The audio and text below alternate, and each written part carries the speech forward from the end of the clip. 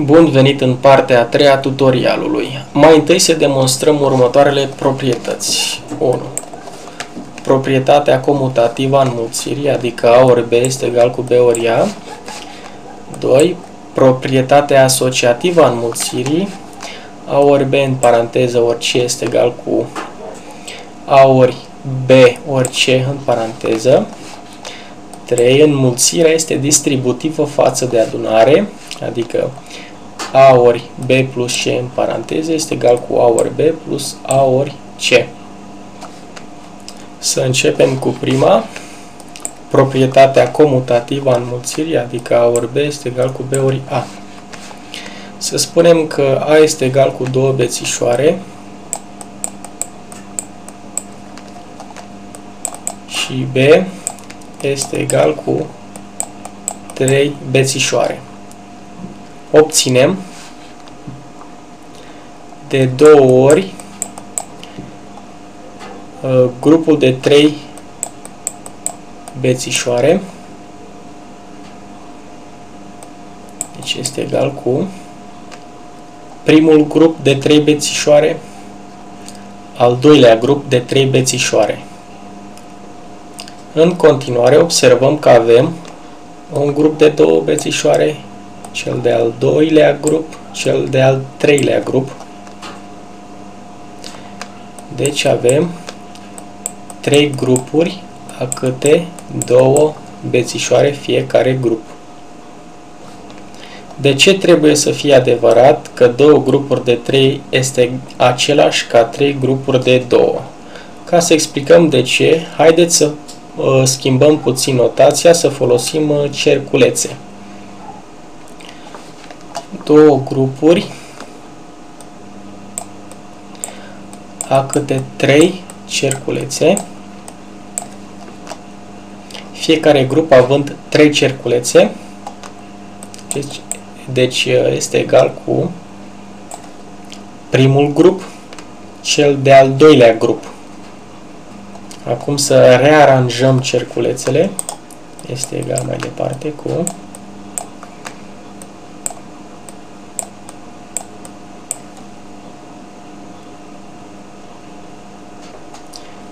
mai departe 3 grupuri a câte 2 cerculețe, 3 grupuri a câte 2 cerculețe, este egal cu primul grup de 2 cerculețe, cel de-al doilea grup, cel de-al treilea grup. Este egal mai departe. Acum să le rearanjăm.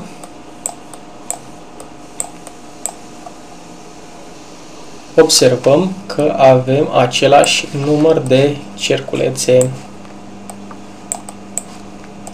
Câte cerculețe sunt aici? Sunt și aici. Aici sunt 6 cerculețe și aici tot 6 cerculețe. Dacă le încadrez într-un dreptunghi, pot ilustra mai bine ceea ce vreau să spun.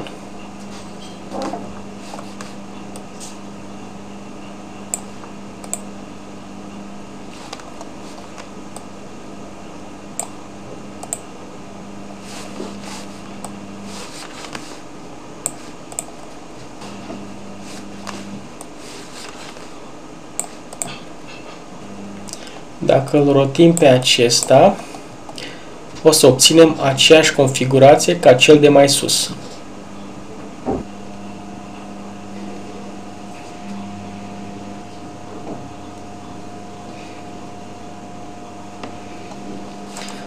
Observăm că avem aceeași configurație și același număr de cerculețe. Am demonstrat că A ori B este egal cu B ori A, oricare ar fi numerele B și A. Cea de-a doua proprietate, proprietatea asociativă a înmulțirii, adică A ori B în paranteză ori C este egal cu A ori B ori C în paranteză. Să spunem că A este egal cu 2 bețișoare, B este egal cu 3 bețișoare și C îl lăsăm drept un număr oarecare. C poate lua orice valoare vreți voi. Acum avem două grupuri a câte 3 bețișoare fiecare grup, înmulțit cu C, un număr oarecare, este egal cu două grupuri, fiecare grup având 3 bețișoare, da? Deci, odată grupul de 3 bețișoare, de două ori grupul de 3 bețișoare, înmulțit cu C, un număr oarecare, egal, avem odată C, de două ori C, de 3 ori C, de 4 ori C, de 5 ori C, am uitat să le iau la rând, de 6 ori C.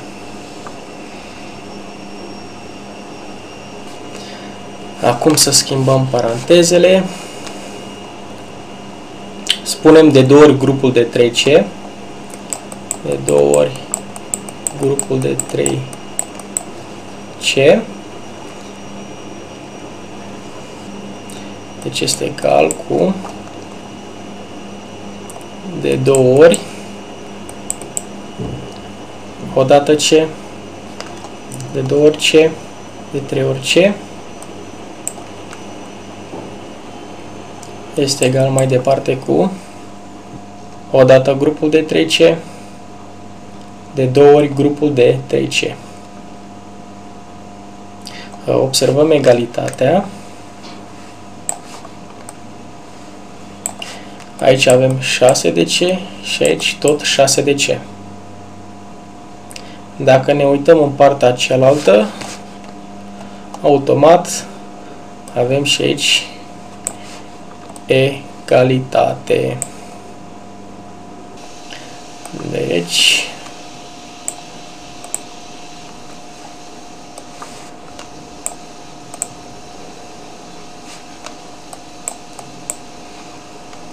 cum A este egal cu 2 bețișoare, B este egal cu 3 bețișoare, C un număr oarecare, avem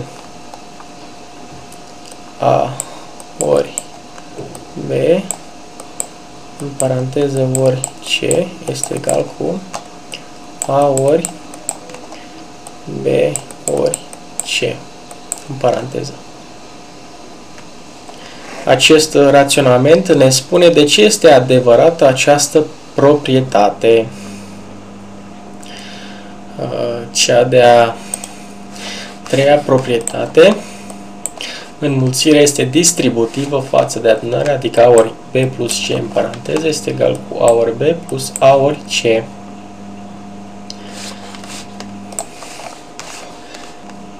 Să spunem că A este egal cu 3 bețișoare, B este egal cu 2 bețișoare roșii și C este egal cu 1 bețișor verde. Deci avem 3 înmulțit cu 2 bețișoare roșii plus un bețișor verde este egal mai departe cu de 3 ori 2 bețișoare roșii și unul verde. Este egal. Deci avem odată grupul de 2 bețișoare roșii și unul verde, de 2 ori, de 3 ori. Este egal mai departe. Acum dacă rearanjăm bețișoarele avem primul grup de 2 bețișoare roșii, cel de-al doilea grup, cel de-al treilea grup,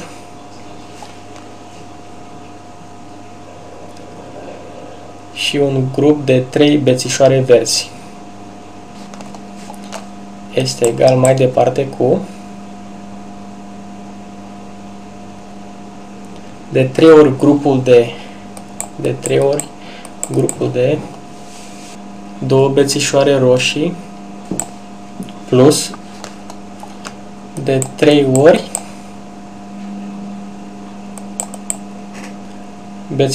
bețișorul verde. Da? Deci de 3 ori bețișorul verde este egal cu o dată bețișorul verde, de 2 ori, de 3 ori. Observăm egalitatea.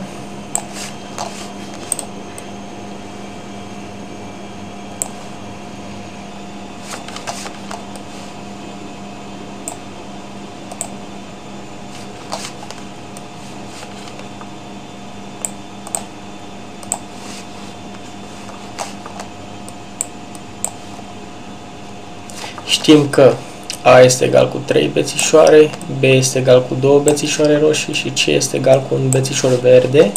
În drept urmare, A ori B plus C este egal cu A ori B plus A ori C.